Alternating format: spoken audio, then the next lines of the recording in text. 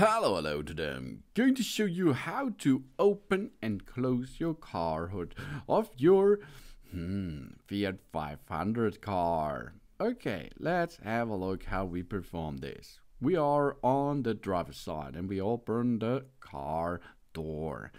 And in the nearly of the pedals you can see this red lever. This lever you can pull until you hear and feel a click sound. That means if you pull this trigger or this lever, you are going to open or unlock the car hood in front of you.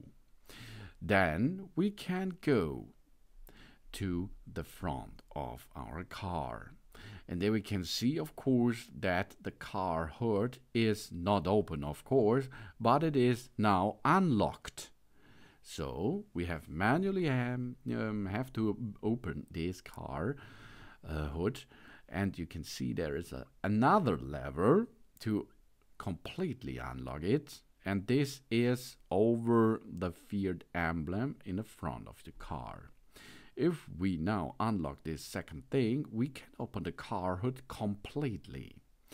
And then, of course, the car hood is in your hand. And if you are looking at the left side, if you stand in front of it, there it is another lever. Let's see, there's so many levers here at your car to lock the car hood into position. And now we can start working on the engine, for example.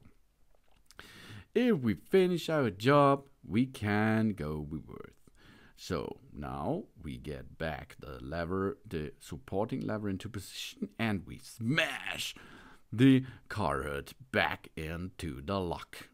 Because then it's automatically locked. Job's done. Thanks for watching. Please subscribe me and give me a positive feedback, and I hope to see you again on my channel. Sun.